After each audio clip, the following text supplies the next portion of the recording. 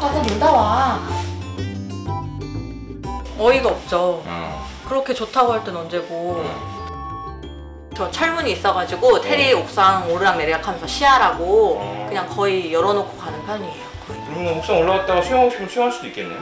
근데 이상하게 안 하더라고요. 잘 놀았어? 하루 종일? 응? 자, 테리. 테리, 일로 와.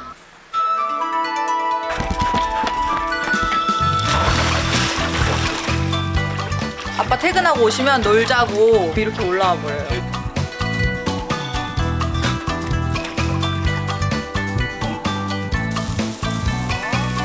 얘가 하도 안 나오니까 이렇게 하면서라도 기다려야죠.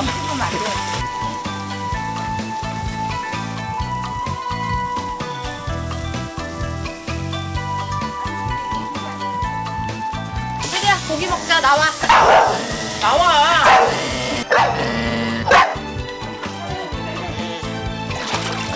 고기 먹자. 여기. 테리야, 고기 먹자. 테리 안녕.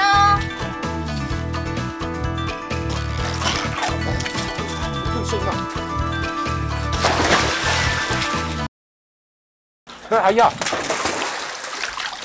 재미 들렸어. 테리, 우리 산책 간다? 자, 산책 가야지. 완전히 합송을 해야 되겠구만. 아유.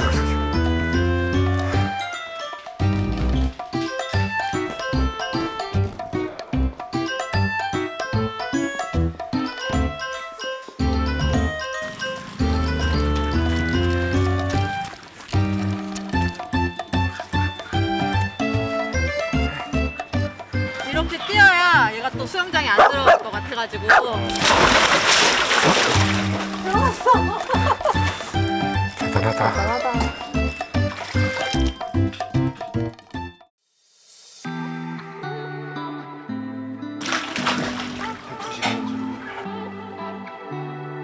물놀이에 집착하는 애들은요, 보호자님이 있든 없든요, 그냥 들어가서 자기 혼자 그냥 거기서 계속 놀고 있어야 돼요.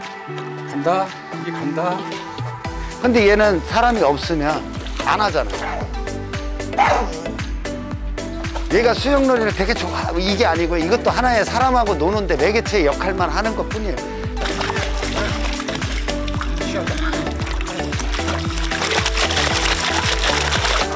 자, 어이구.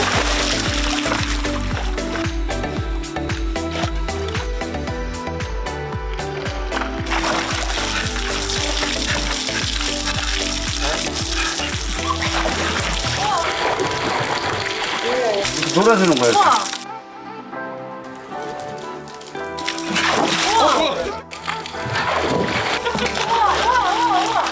아버님하고 함께 한다라는 거는 밖에 나와서도 또 다른 걸 할 수 있다라는 거. 물놀이라든가 이런 거를 통해서 이 아이가 스스로 나오게끔 만들어주는 건다라는 거.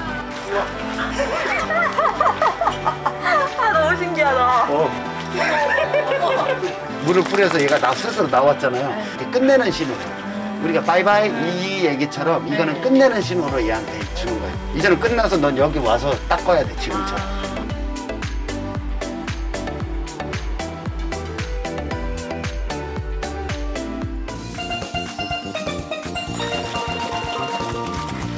그날 이후로는 이제 좀 잘 나와요? 버스로 해가지고 놀이를 연결시키면은 그래도 나오더라고요.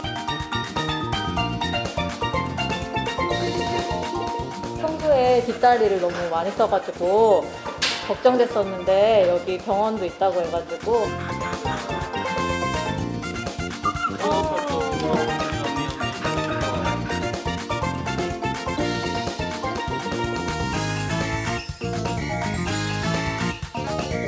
테리는 지금 의욕이 없어서 근육이 운동할 수 있는 준비가 되지 않은데 과도하게 운동하다 보니까 자꾸 뼈가 이걸 할 수도 있어요.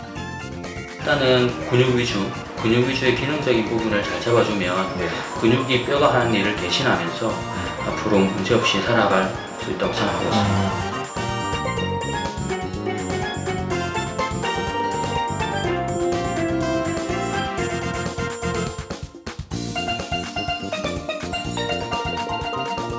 집에서도 스트레칭, 나중에 쿨다운 하면서 썼던 근육을 조금 쉬게 해주는 방향으로 해서 걱정을 많이 했었는데 괜찮다고 얘기를 들으니까 마음이 한결 편안해졌어요. 너무 좋아요. 배운 대로 이제 가르쳐야죠. 이제 그런 마사지도 좀 해주고 같이 오래오래 선택할 수 있도록 같이